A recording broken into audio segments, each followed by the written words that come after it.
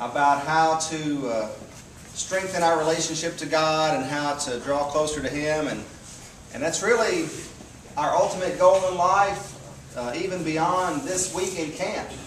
So who can tell me what day one secret was? Sin. Well, we did talk about sin, but sin separates us from God, not draws us closer to God. Right, 5 fingers. It reminded us to pray. Remember we had the little finger. It reminded us to pray for the little people and children. We had, I better do them together and not one at a time.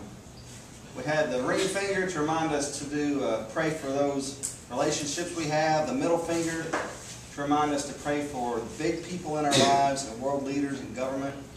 The pointer finger to remind us to pray for those that point us in the right directions, and the thumb to remind us to pray for ourselves. So every day, say something to God. And then on Tuesday, we had another secret, and it was every day, what? Every day say something for God. And that sounds an awful lot like what Wes talked about last night, confession. Every day say something for God. God has been so good to us. What a shame it would be if we didn't tell other people about those blessings He's given us. Every day say something to God. Every day say something for God. And then yesterday, we had secret number 3. Does anybody remember what that one is? No, it's the... Oh, Luke? Let God say something to you. Excellent. Every day let God say something to you. And remember, in our salvation classes, we talked about faith, and it doesn't drop from the skies like rain. We have to do something to get faith. We have to let God talk to us. And the way that He does that is through His Word. So every day, let God say something to you. Today's secret is every day, do something for God. Every day, do something for God. Because we all know that actions, what? Speak louder than words. What do you think Mitchell would think about me if every time I saw him I said, Mitchell, I love you. And then when he turned to walk away, I kicked him in the rear end. You think he'd believe me? Or you think he'd think, well, I don't know about that, Jeremy. Mitchell, I love you. See ya.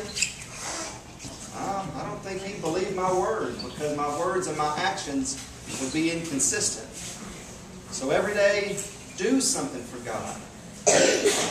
And when we do something for God, and when we say something for God, when we let God talk to us, and when we talk to Him, then our lives are consistent. Our thoughts, our actions, everything's working together. And after all, that's really the reason we were created. I want to read to you from Ephesians chapter 2, starting in verse 1. It says, And you He made alive, because you were dead in your sins and trespasses.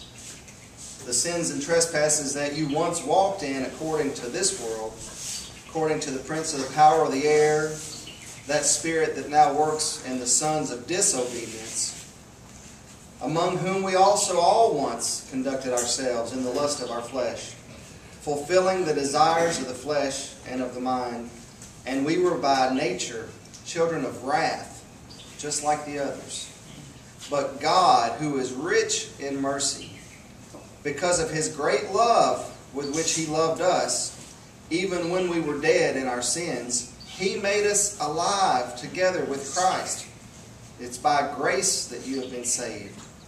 And He raised us up together and made us sit together in the heavenly places in Christ Jesus, so that in the ages to come He might show the exceeding riches of His grace in His kindness toward us in Christ Jesus.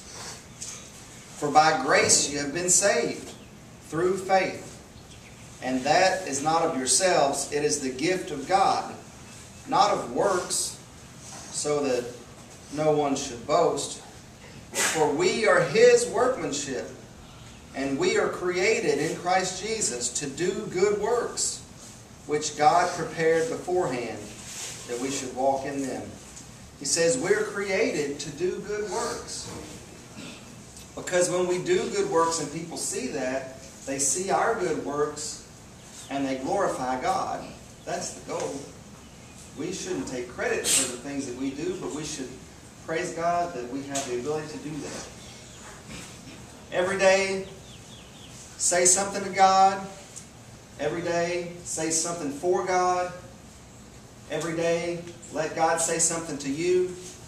And every day, do something for God. We're going to have a song, and we're going to have a prayer, and then we're going to have breakfast. Luke.